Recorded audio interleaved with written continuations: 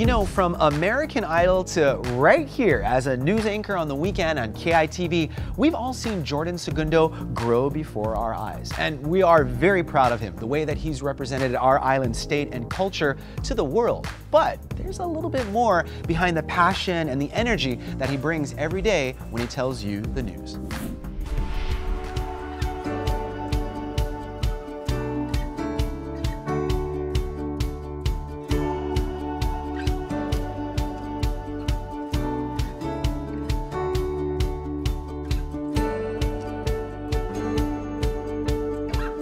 Welcome to Good Morning Hawaii. This Very is cool.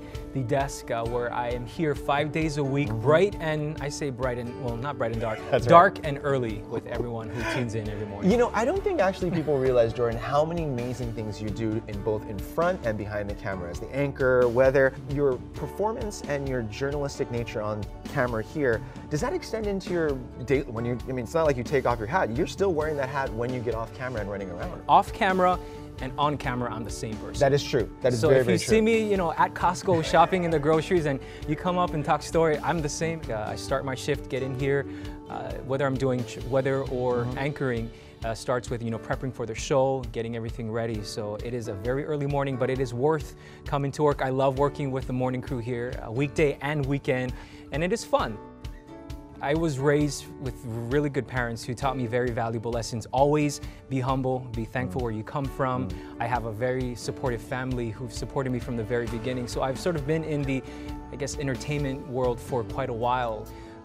You know, I've had great management, Nancy Brunel, to work with them to keep me grounded on that. But it's just being comfortable with who you are, not being afraid of what people think, and letting people in.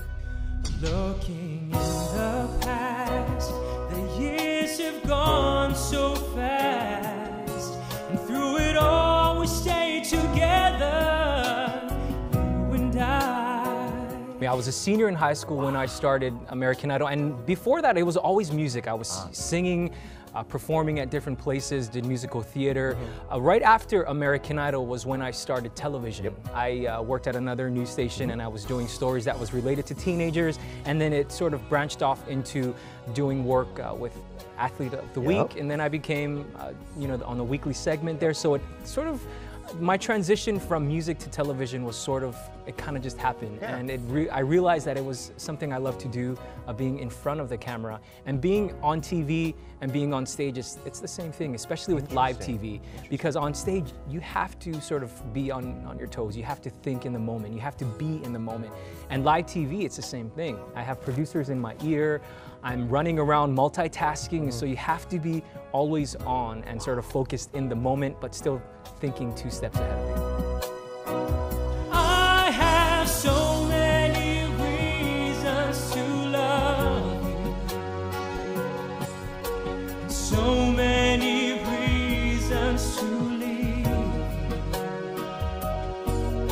so many reasons to say goodbye, and so many reasons to die.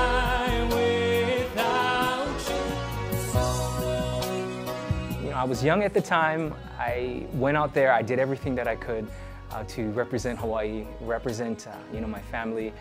I didn't make it to the final rounds, but that whole experience for me became the stepping stone for my musical career. So I got back home to Hawaii with open arms from the folks here, and I am so grateful for the support throughout all these years. And it's a big part of why I'm still here doing what I do, because of the support from my family, from the people of Hawaii, and of course the people that I work with right now to kind of guide me along this journey. And so it's been amazing to think back that it's been 15 years since I auditioned for American Idol, and I'm still living my dream.